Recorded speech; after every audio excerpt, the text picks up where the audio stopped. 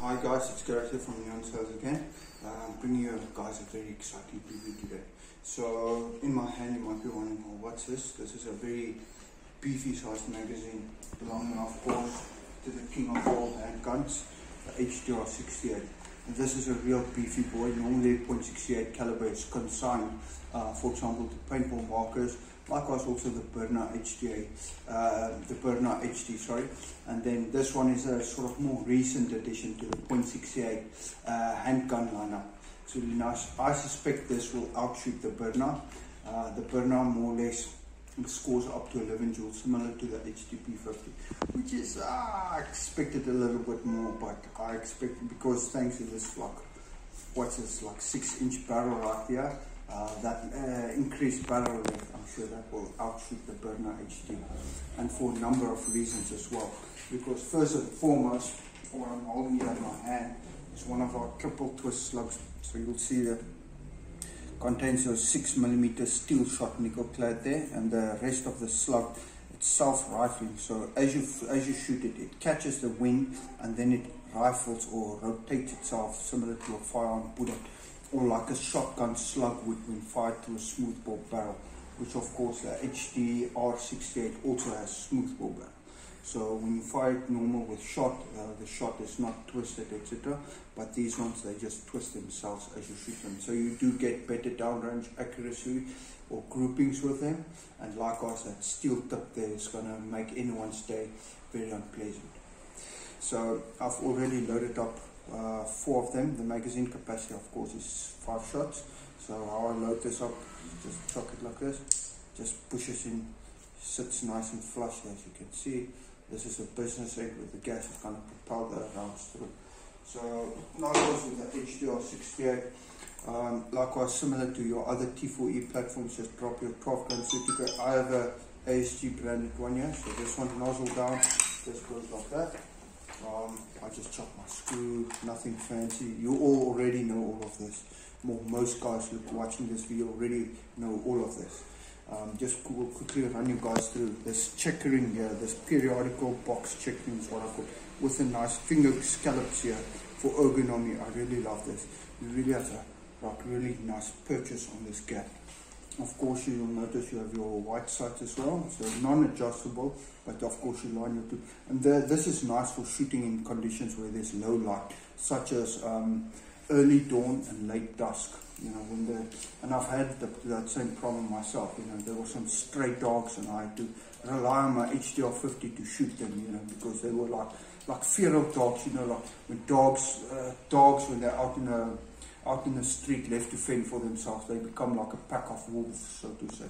So I had to defend myself against some of them. Yeah, didn't have these fatty sights on my HDR50, but this one now luckily comes with it.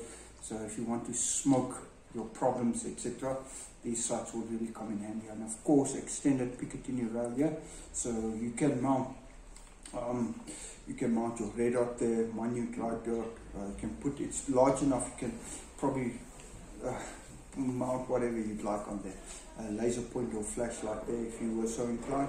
Otherwise, you're more than welcome to use the revolver just like this. It's really lovely piece of equipment. I really love this, but it is a bit beefy for everyday carry. I mean, imagine carrying this fucking thing here in a holster here on your side. You know, it's not really. Goes beyond the realm of practicality now. It's possible, but it's just a bit goofy. It will look odd. This is more of a glove box gun if you take it out, etc. You know, this guy here with his stolen Beretta 92 or whatever Norinco pistol tries to rock it. Hey, Baba, hey, Baba. Ah, no, Lonnie, please, I'm sorry. So yeah, so this similar to the HDR50. Just chuck this. Just loads up like this. Okay, nothing funky, nothing crazy, etc. So okay, so now I'm gonna, similar to the HDR50, that knob indicates that the thing is now pressurized. So if I pull this thing is going to go. Just for the record, these slugs weigh in 75 grains, exactly like an AR-15 round, so it is quite weighty. Yeah, caliber of course is considerably larger. Yeah, so now we're going to do some chronograph testing on this. I'm going to see what figures we can pull off. As you guys saw, the CO2 capsule is fresh. It is an AST branded one, so I'm using a normal CO2 capsule. So I'm going to test this thing now. So yeah, okay. So first, this thing is going to be very loud. It's a big ball.